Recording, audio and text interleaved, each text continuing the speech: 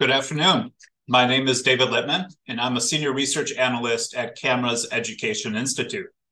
Today's event is focused on a topic that many of you have expressed deep interest and deep concern over the years, that of Middle East studies in higher education.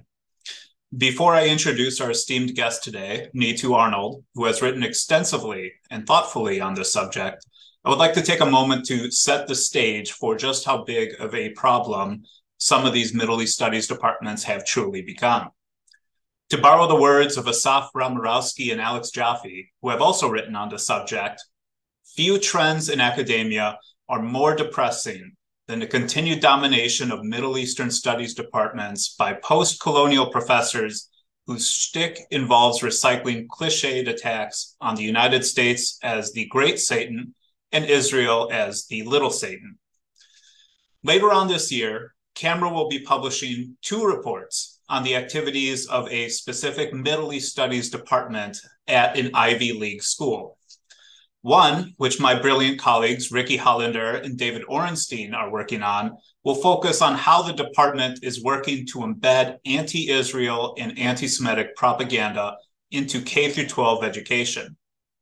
The other report, which I will be working on or have been working on, will focus on the direction that department has taken toward embracing a particularly disturbing form of what they call Palestinian studies. I spent 5 years covering the hate-filled United Nations, but the rhetoric I have found being used at this university about Jews and about the state of Israel has shocked even me. To give you some examples, we have found one professor on video telling students that there are, quote, Jewish mobs, a phrase he interchangeably used with Kristallnacht mobs in an effort to liken Jews to their Nazi tormentors that were, quote, thirsty for Palestinian blood. Other professors and speakers have worked to deny Jewish peoplehood, declaring, for example, that Jewish history is just, quote, ancient mythology. Through their obsessive application of critical theory, they declare that Jews cannot be Jews. They can only be Europeans. They can be Arab Jews, or they can even be Muslim Jews who have repressed their Muslim identity, but they cannot be their own people, and thus they cannot have their right to self-determination. Entire courses and multiple events at this university have focused on turning the fight against anti-Semitism into a conspiracy theory. Students are being taught that there's no real evidence of growing anti-Semitism problems. Rather, they are being taught that claims to the contrary are a neo-colonial conspiracy used to justify measures that purportedly combat anti-Semitism, but which are truly sinister measures designed to advance colonialism and prevent Palestinians from enjoying their right to commit terrorism against Jewish civilians. This Middle East Studies department is also rife with extremism. Terror organizations are openly glorified. As US designated terror organizations like Hamas indiscriminately launched thousands of rockets towards Israeli civilian population centers in May 2021, students were being taught by one professor that Hamas was just fighting for the rights of those who want to pray at Al-Aqsa Mosque.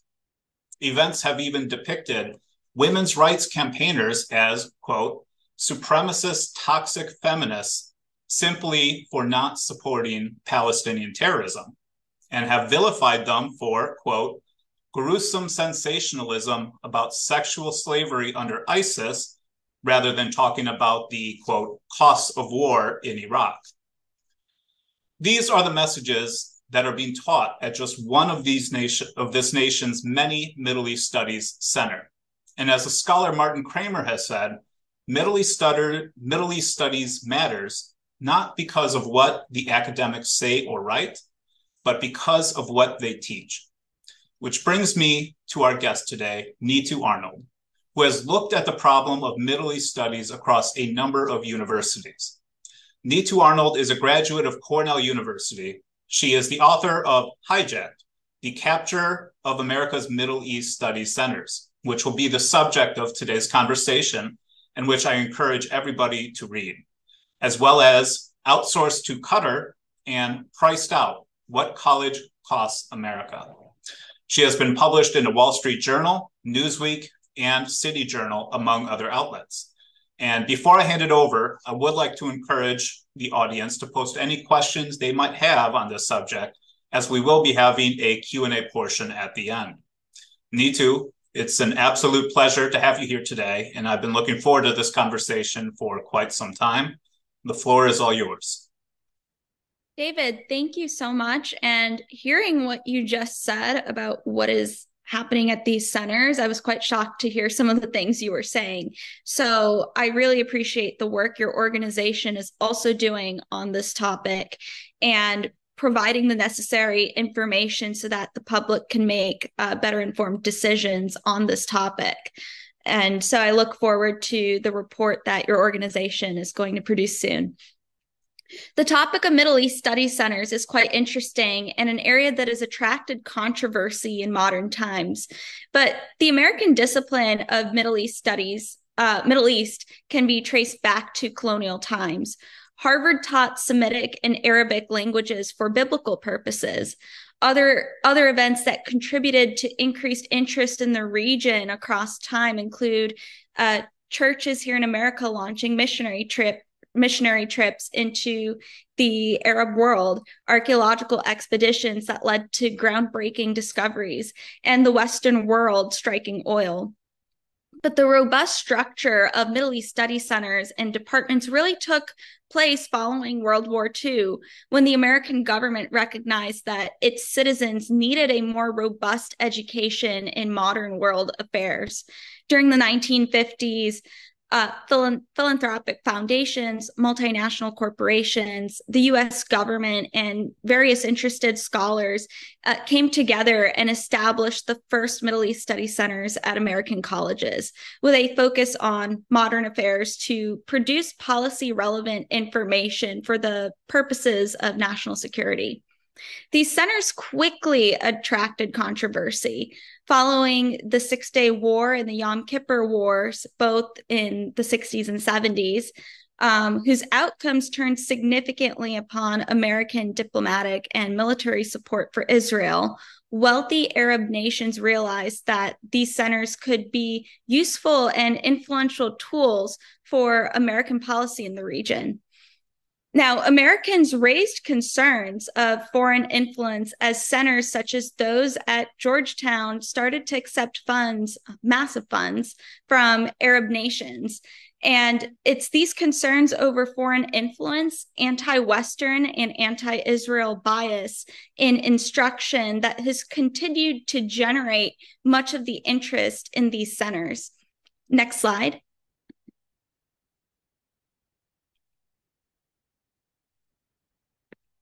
Oh, the next slide.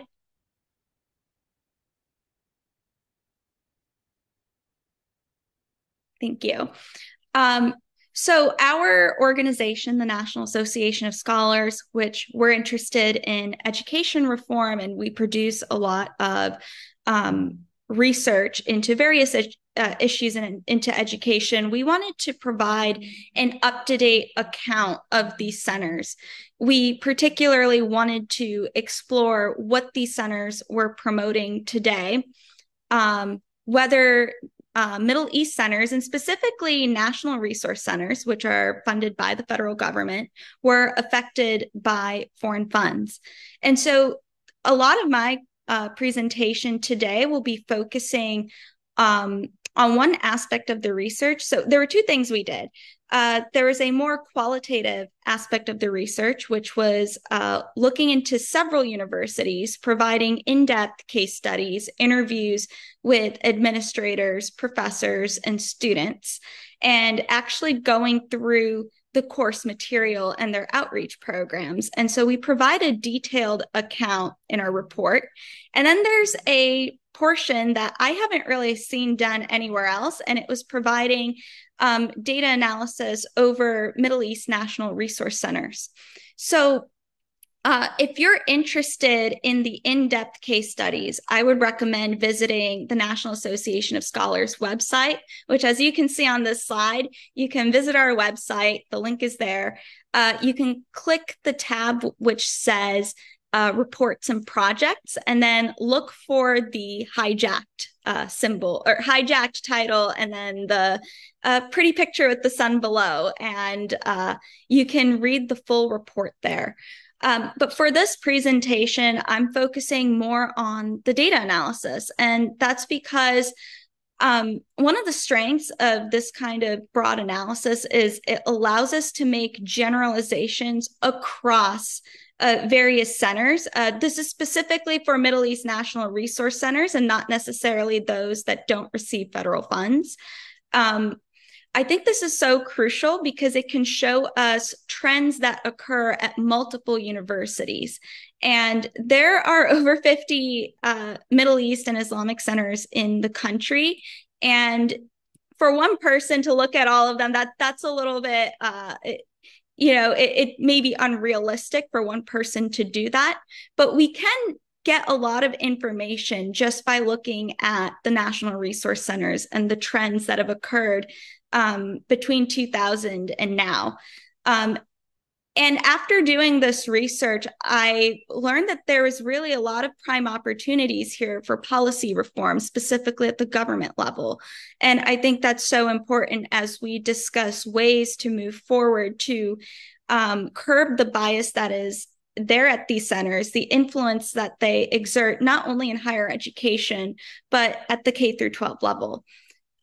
Next slide. So Middle East National Resource Centers. So National Resource Centers receive federal funds, these through Title VI of the Higher Education Act. They were established through the National Defense and Education Act of 1958, and the purpose was to bolster national security. At the time, the United States was lacking foreign language and cultural knowledge of various areas of the world. And so the government believed that it was crucial, if not a national emergency, to ensure that Americans were becoming knowledgeable in foreign languages and the relevant cultures of those regions for national security purposes. As you'll see in this graph, immediately after National Resource Centers were founded, they received a lot of federal support. And then shortly after, in the early 70s, the support drops because there was decreased interest in these centers. And actually, the Nixon administration had even considered cutting the funds to National Resource Centers altogether. But that didn't really come to fruition. So over time, the funds to these centers have increased. And today, these funds support 10 international education and foreign language studies grants programs. When it came to the methodology of looking into these centers, we relied on information from the International Resource Information System database. I like to call it IRIS. It is part of the Department of Education. And the IRIS database collects information from all kinds of national resource centers that focus on various regions of the world. We're going to be focusing on Middle East studies, but there are area studies that focus on like Asia and South America and Africa and so forth. And in this database, it contains information on instructional materials, outreach programs, the kinds of programs they are conducting, grant information, the amount of funds. So it's a very useful database that exists. Next slide. So across the 14 Middle East National Resource Centers that exist, the average center today receives about $260,000 in federal funds. And this has remained pretty constant from around 2014 to now. I think this graph here actually tells an interesting story because there was a lot of interest in Middle East centers during the early 2000s, right after 9/11. The government was interested more in terrorism and combating it and national security. And so funding went up immediately after 9/11, and then it slowly decreased. And it was also during this time where there were again concerns about what was being taught in these centers, how they were biased towards America, towards Israel, and towards the West. And you're going to start to see a decrease in funds around 2010. Now, there are multiple reasons for this, which we go over in the report.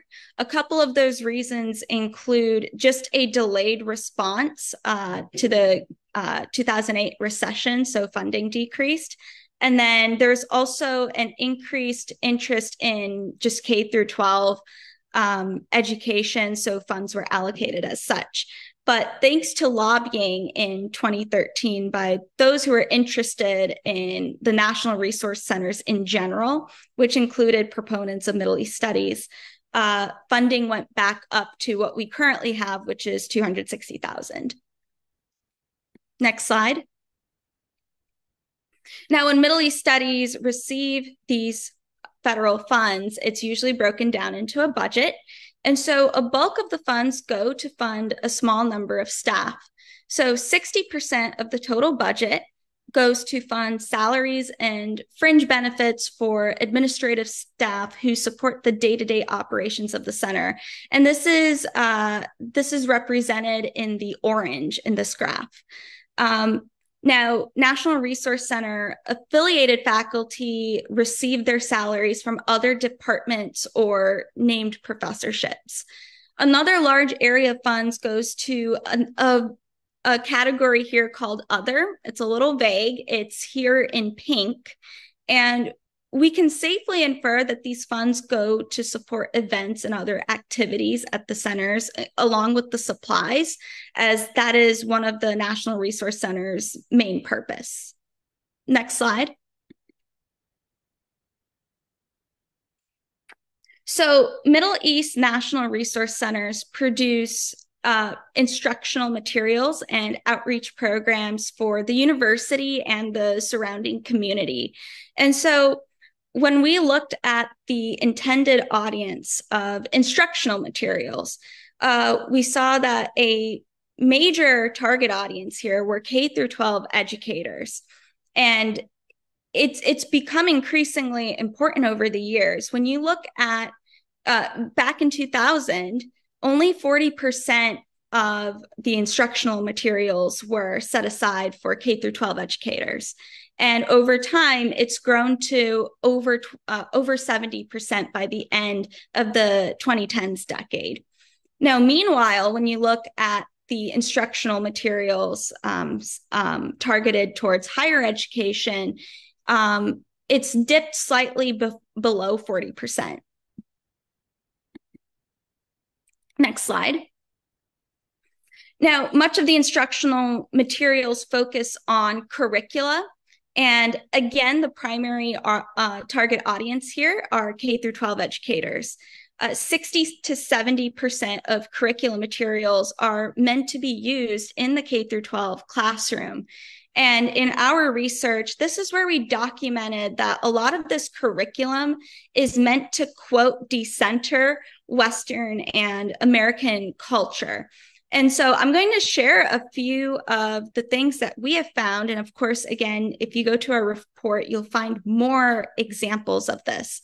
But when we went through the curriculum and the toolkits, we found some sources. For example, one of the toolkits pointed students to a video on Edward Said's Orientalism, which has made a huge impact in the field. And it was by an account called Invicta Palestina on YouTube. Invicta in Latin means invincible or unconquered. A second example of this would be UT Austin's Middle East National Resource Center. It was a partnership with other area studies at the university. They hosted a teacher training seminar where they taught teachers to unlearn patterns of whiteness in literacy teaching. And if you're asking, how does that have anything to do with national security? I don't have a good answer for you on that. But these are just a few of the examples of the programs that are present at these centers. And just goes to show that there is bias that is creeping in. And given that these are programs that are funded by the government, greater oversight of Title VI recipients are needed. Next slide. Now, the other types of initiatives National Resource Centers support are outreach programs. And the target audience for outreach programs are typically the higher education community, followed by the general public. The second group to following higher ed and the public is again K through 12. And outreach programs that are targeted to K through 12, these programs are not necessarily directly engaging with students. They are often aimed at educators through activities like professional development. Next slide. Okay. So Middle East National Resource Center programming are often responsive to current events.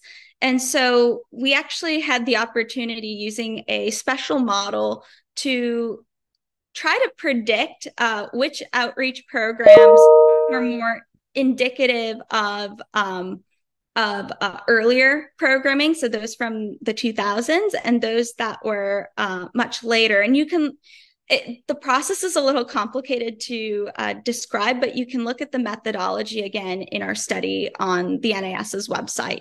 But essentially, we took program titles, and there were certain words that were associated with earlier years versus later. And so the words that were most predictive of earlier programs included terrorism, Iraq, Afghanistan, Islam. And this makes a lot of sense since much of the focus was on the aftermath of September 11th, the war on terror, and so forth.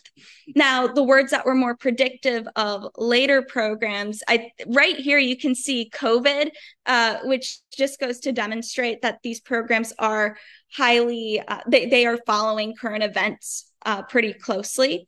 But other words that were reflective of later programming included MENA, which stands for Middle East, North Africa.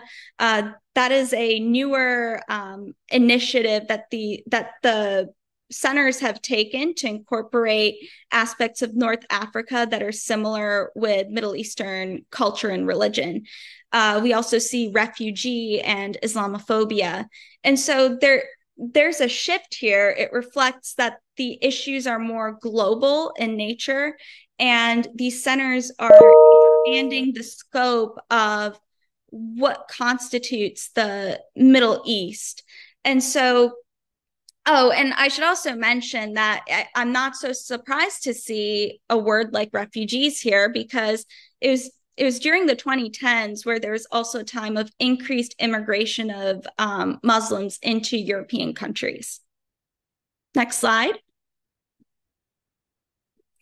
What we were also able to do was we could take a closer look at these the shift in focus across topics of interests with our research. And so kind of to briefly explain this process, I essentially created a dictionary of terms related to these relevant topics for Middle Eastern social and political issues. And so, for example, for topics related to terrorism, we looked for words such as, terrorism, terrorist, jihad, jihadis. And we also included words that were misspelled because usually humans are inputting this data, and so there can be mistakes. But we wanted to make sure we could capture all of this information through the outreach program titles. And the purpose of this kind of analysis, it shouldn't necessarily be taken precisely, but it does show us the trend in what kinds of topics these centers are focusing on. And so for the purposes of this presentation, I will be focusing on topics of terrorism, the Israel and Palestine conflict, and immigration. We did look at other topics such as feminism, climate change, and that's included in the larger report. So when we look at Middle East National Resource Center's outreach programs related to terrorism, we see that in the early 2000s, the programs related to terrorism peaked in 2001, 9/11, and then rapidly declined to less than 0.5% of all outreach programs across all the Middle East National Resource Centers. And some factors that are contributing to this decline include the fact that many academics who are working at these centers who wanted to move away from the topic of terrorism, and they really wanted to focus more on 9/11's negative effects on Muslims. And again, at these centers, I think a lot of the faculty, they didn't really like that 9/11 was sort of taking over what they were teaching. Next slide. The next issue we looked into is topic coverage of Israel and Palestine issues in outreach programs. I think what was interesting and kind of shocking to me to see here was that there was a general downward trend. So there was less focus on Israel and Palestine related issues over time. Again, in the early to mid 2000s, coverage was at 10% of all outreach programs, and then it dropped over time to 4%. Now, some of the things that could explain this is that public interest in the issue of Israel versus Palestine has decreased as the conflict in the region has also decreased. And this is an explanation that has been used by some scholars to explain declining coverage of Israel and Palestine in American news outlets. Next slide. Now, one particular area that saw an increased interest in issues related to immigration, one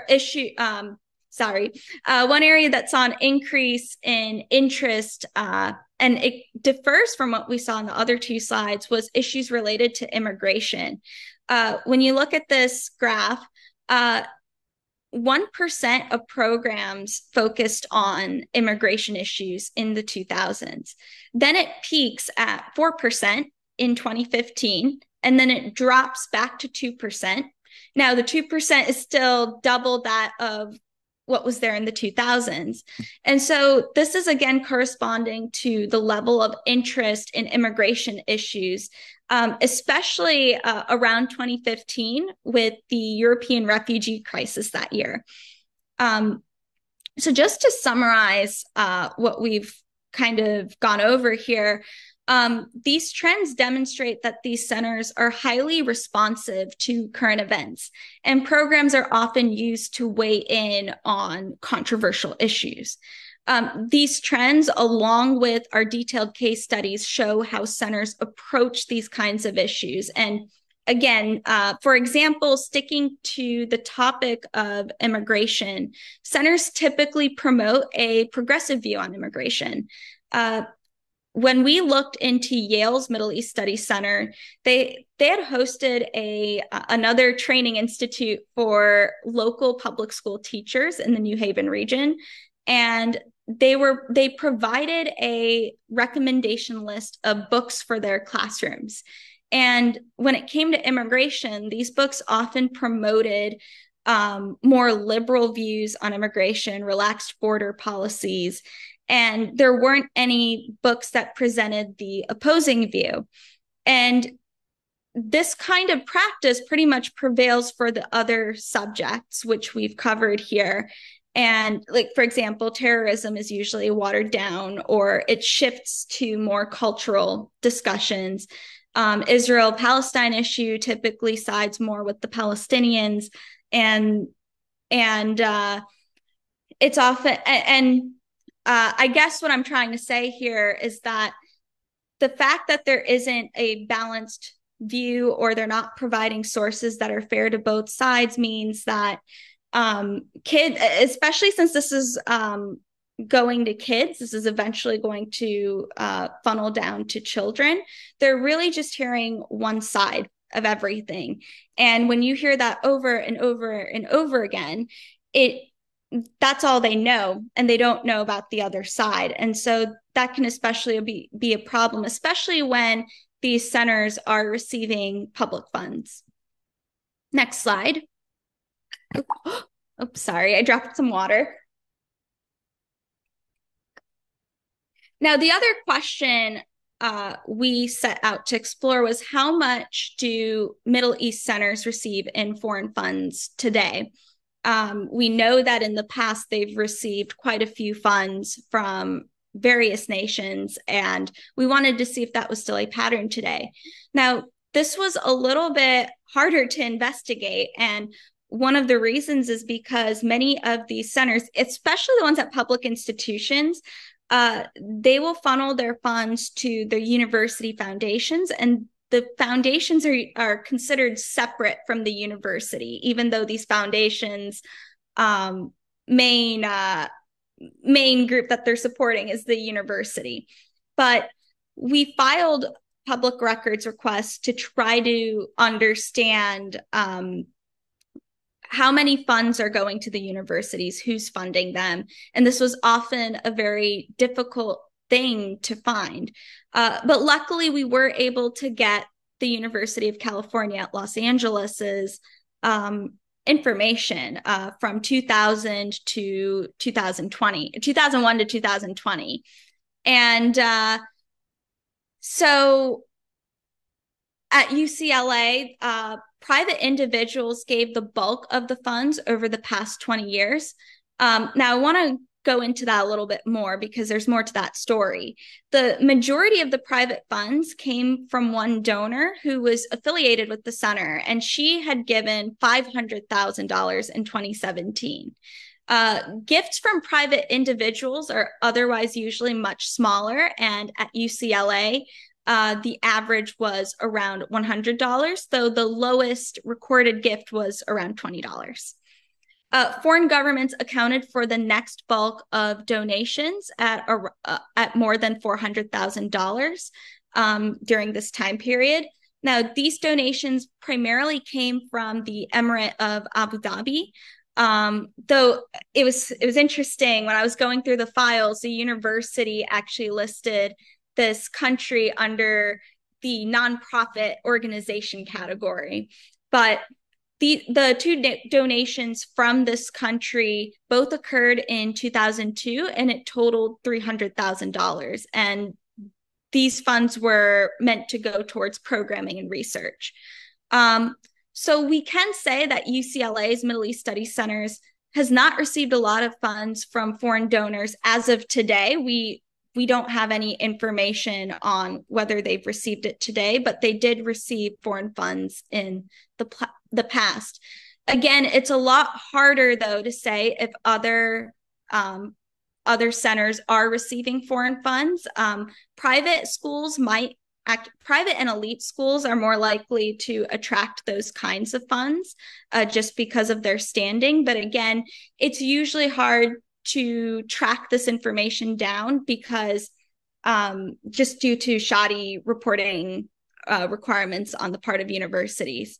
And just to give an example of this, I actually learned that the University of North Carolina's Middle East Studies Center, which is, it's actually a consortium with Duke University, they had actually received a significant amount of funding from Turkey in the early 2010s, and that was never reported to the Department of Education. So we do know that there are some funds that are going to these universities. They did at some point, but we don't know if that is still the case today. And actually, what I'm doing right now at the NAS is trying to find out that information by filing public records requests, and we're trying to get as much information as possible. Next slide. Now, I think something that was interesting to learn was looking at kind of looking, kind of comparing what happens with public funds versus private funds. And in this case with UCLA, it shows why universities might prefer government funding. Government funds offer more stability, whereas private funds, it's highly volatile. And as you can see in this graph, there are times where UCLA receives a lot of funding and from private donations, and what they're able to bring in through private donations often exceeds that of what's coming from public funds. But it only happens at certain points in time. Whereas when you look at the yellow line, which is Title VI funds, that's actually a lot more stable. And I think it just goes to show that with private funds, it can be volatile. If you are lucky to get those funds, if you're lucky to know the right people, then it can offer a lot of support for those departments and centers. But government funding essentially offers a sense of security in the funds. And so, and you can actually see, like, it's around, I would say the mid 2010s, there was a time where UCLA stopped accepting Title VI funds, and it was during that same time that they received more than $500,000 in, $600,000 in private funds. And so they actually exceeded what they were getting in public funds. But it just goes to show that universities have the ability to raise the funds if there is interest at their among their constituents. And if they don't, then they're probably going to have trouble maintaining those departments or centers. Next slide. So there's so many implications from our data analysis. We first see that centers are shifting away from national security issues to those of social and cultural topics, and they're often from a progressive perspective, as our case studies and examples show. And so given that there's continuing to be bias present at these centers, and they're shifting away from national security relevant topics, which was kind of the purpose of Title VI funds. There's a case to be made that American taxpayer dollars should not be funding these centers. And that's because these centers were created out of a sense of a national emergency. But one thing to remember is that emergencies have an end date. And so by removing federal funds from not only Middle East national resource centers, but I actually say that we should remove it from all of them, since they often work together, it will weaken these centers, the kinds of resources they have to work with. And essentially, they have to put in the work to raise the funds and to convince university administration for why their departments should exist. Thank you.